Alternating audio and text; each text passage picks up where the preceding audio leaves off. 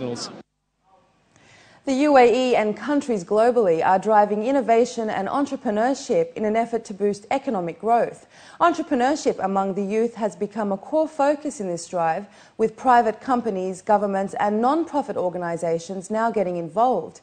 Initiatives such as youth training and mentoring programs, as well as competitions, are now taking place across the UAE. Lauda Sexton has this report.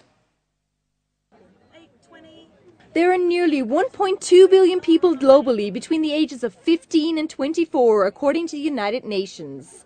Given this number, it is evident why fostering entrepreneurship among youth is becoming a key component of governments and companies around the world.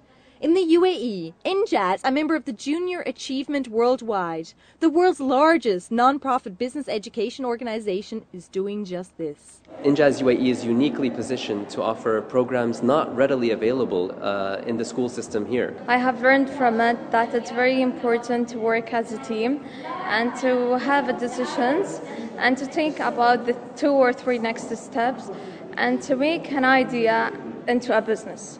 Since 2006, Injaz has reached more than 6,000 students in 15 UAE schools and has more than 547 volunteer mentors.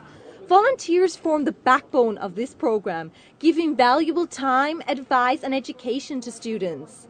Shridhar volunteers at Salam School for girls in Dubai once a week, where he teaches students on how to set up a company from inception right through to liquidation.